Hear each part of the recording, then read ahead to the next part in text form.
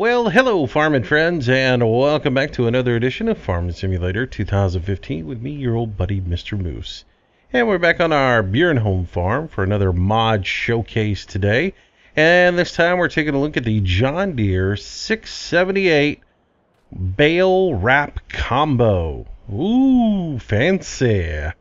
That's right, baling and wrapping all in one with your John Deere 678. I found this today on LS Mods 2015, which is kind of funny because just like 2 days ago, Recon Landy and I were talking about combo units like this, and then lo and behold, this one appeared today. So I took a look at it. Landy says he thinks he's seen this before. But at the time it didn't really work. This is version 2 of it from what I saw.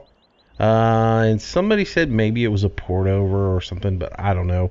I don't really care about all that stuff other than the fact that does it work? Does it function? What's the story with it? So I have run a little bit with it. I found a few little quirks with it I'll showcase to you, and we'll let you make the decision for yourself whether you want to incorporate this into your game. So the first little thing I'm going to show you here on the front, you see the PTO shaft? It's not centered, and when you turn it on, it wobbles really bad. You know, it looks fine there on that boot, but this boot up here is wrong. When you initially connect it, it will be straight and it will look gorgeous, but as soon as you engage the PTO shaft, it drops off center and is all messed up. So I just thought I would point that out to you. I haven't really noticed a whole lot more on it. I've just kind of given it the basics. It does seem to give me some little like little glitchiness right here in the back of it. I don't know what would be causing that, but I do see a little bit of frame shutter when I get right back here behind it in the back. See how that does? Jerks around a little bit. I don't know what's causing that, but it is annoying. And then we come down this side where we got a little bit more sunlight on it. You got some little shadow glitch in there. But overall, it doesn't look bad. We'll see what it does. We'll jump inside. Now the controls for it, this is where it gets a little hinky and cumbersome. Go ahead and fire up my tractor. It's 2 separate units, and I'll show you that in the store in just a minute, but you've got your baler in the front and your wrapper in the back. It's 2 separate units that you have to purchase in the store. To control it, you have to be on whatever unit you're controlling at the time. So to start up the baler, I'm going to give you the basic key controls. It's the same as all the other balers. To engage the baler, to start it up, you're going to use your B key. To lower the head, you're going to use your V key. And then when your bale is done, you're going to have to dump it. To open your hatch, it's going to be the O key. And now if you're using a gamepad or something like that, it's the same. You'll just have your help menu out and you can look at what it is. You know, it'll tell you that it's the X button to turn it on and off, the B button to lift the pickup. It'll tell you it's your Y button, I guess, to dump it. I don't know. All the Xbox controls memorized, but anyways, that's the way that is. So we'll start baling, and the last thing before we start baling, we need to switch to the rear implement, and we need to unfold it. And to unfold it, we're going to use the X key on your keyboard, or that would be the left shoulder and the Y button on your controller, and then we can just bale just like you would normally. So we'll run on up here. It's the same old bale, 4,000 liters. The one thing about the baler, you can bale way too fast. I got up to like 25 miles an hour earlier baling, and that's just way too fast. We're at 19, 20. That's just way too fast for baling. So, alright, once your bale is created, you've got to switch to the baler.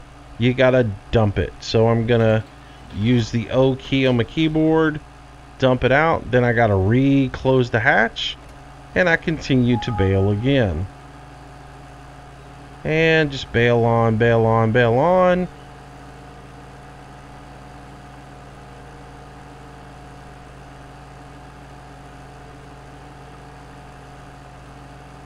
Until the bale gets wrapped. Once the bale's wrapped, now I've got to dump the bale. If I don't dump the bale off of the back, when I dump my baler, the bale that comes out of the baler will just roll off. So you do have to go ahead and dump your wrap bale. I'm going to do that by switching to the wrapper, and I'm going to hit my O key, and that's going to drop that bale off. And then I switch back to the baler so that when the baler gets full, I can go ahead and dump the bale, which is a little bit, you know, of a pain in the rear end to have to keep switching back and forth between each implement, because eventually you switch to the wrong one and you get a little frustrated with it. So just keep that in mind. You'll have some little issues with that along the way. And that's about it for this guy. Like I said, it does function, and you can wrap bales to your heart's content with it. And again, now that the other one is finished, I need to switch to it and kick it off the back before my other bale gets full, so I can kick it out. And there I went. I switched into the tractor instead of the implement, thinking I could unload it, and I was in the wrong one. So but otherwise, there you go. So check it out if you want to get that. I will show you in the store real quick, and you can see all the information about it. So let's jump into the store, and it's going to be in your mods category under baling technology, of course. And it's the John Deere 678, $117,000 for it, $120 a day to rent. Or excuse me, $120 a day maintenance. And then, oh, excuse me, that's the wrapper, right? The wrapper is, let me make sure I'm on the right one real quick. The baler itself is $117,000. It's $360 a day. That's just ridiculous. These people are crazy on this maintenance stuff. You can go adjust that in the XML if you wanted to, but 670, again, you see it's only good for grass. You cannot do straw with it. So sorry guys, if you wanted an all-in-one that would do straw and grass, it doesn't work. And then you have to purchase separately the wrapper, which is $35,000. It's $120 in maintenance a day. So you look at this whole rig together. I mean, you're looking at $480 in maintenance a day. That's absurd. Adjust your XML files, people. Learn how to do it, because you can adjust that maintenance out of there.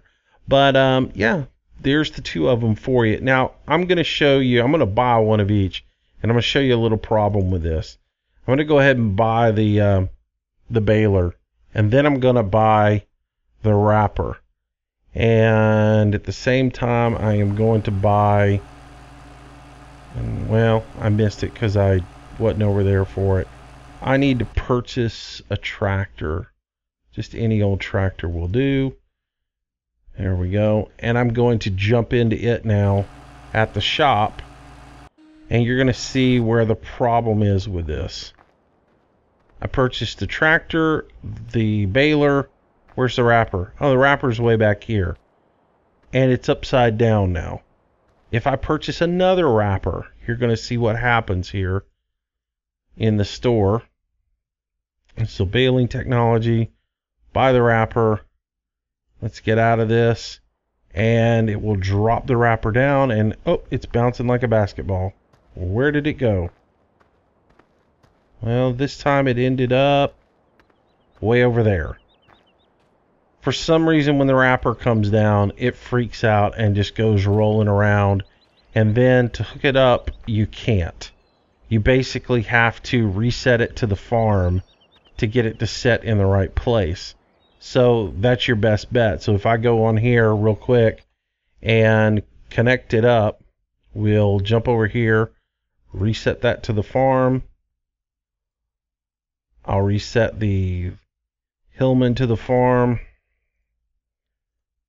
and I'll reset the baler to the farm as well. Okay. Now, here at the farm, you'll see it sitting right. And then I can connect it up. It's pretty straightforward. You just connect your tractor to your baler.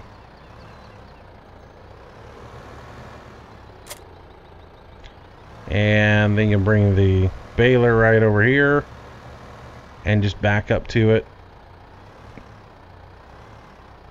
And you got to back up pretty deep on it because it does inset between the arms a little bit. So just back up. You would think right there you'd get the trigger, but you got to come back a little bit more and connect it in, and you're good to go with it. And as you'll see, since I just hooked that up, that PTO shaft looks aligned, but it's not. And there's the whole unit for you.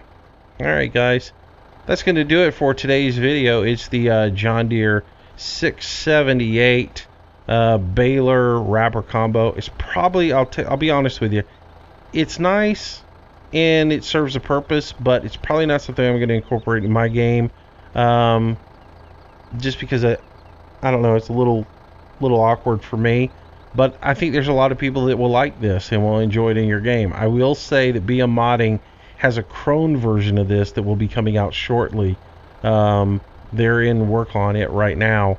But if you really want one for now, jump in there and get it. It's 678. I'll put the link in the show notes.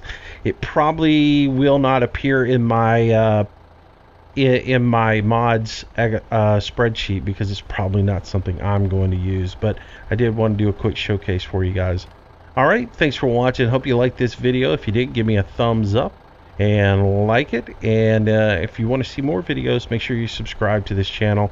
I do a new video each and every day. Until tomorrow, thanks for watching. Have a great day.